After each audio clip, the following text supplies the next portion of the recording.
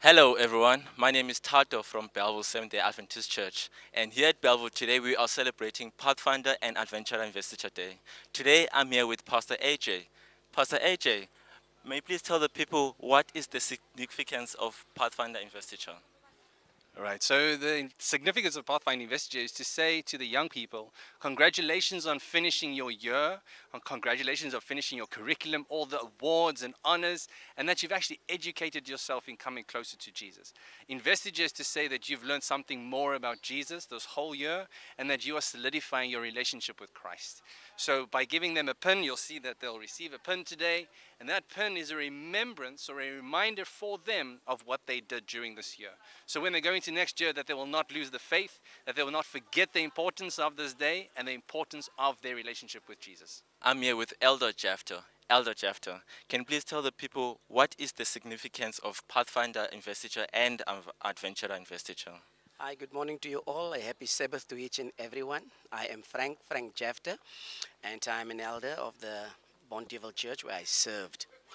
The importance of investiture for the Pathfinders and the Adventurers.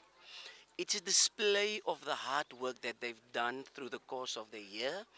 And what's important is that we make them understand that what they've put in, now this is the result of their hard work.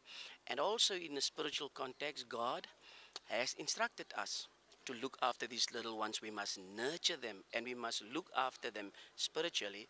And the activities that's in the Pathfinder Club as well as the Adventurer Club is there to make sure that we are preparing them for heaven. Amen. I'm here with one of our adventurers, Chanel. Chanel, do you mind telling the people what is it that you enjoyed about Adventurers this year? I enjoyed the singing and the activity. Amen. And what else did you learn out of this experience? I learned about Jesus and I learned about more of Jesus and what did Jesus do, and that's it. I'm here with one of our Belleville's Pathfinders here today, Shumi. Shumi, do you mind telling the people how was it like coming to class every single Sabbath to church? I really enjoyed it. It's been a really tough year with all the learning, and I'm going on to guide from today, and it has been a really fun experience. I'm in my class with my friends, so we learn something new every single Sabbath, and I am happy to display it today in our investiture. I'm here with Brother Makandwe. Brother Makandwe, can you please tell me what is it like teaching young Pathfinders? Thank you. It is an amazing experience. These young people are full of enthusiasm and excitement, and sometimes they challenge you with their questions, but I can tell you it is one of the most wonderful experience you can ever have teaching these young people.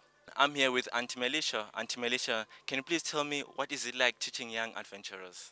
Oh wow, it's an amazing experience and such a humbling experience. You know, when you pitch up here on a Sabbath afternoon or Sunday morning and you think that you're going to teach them something, you're in for a real surprise because they have so much to teach you.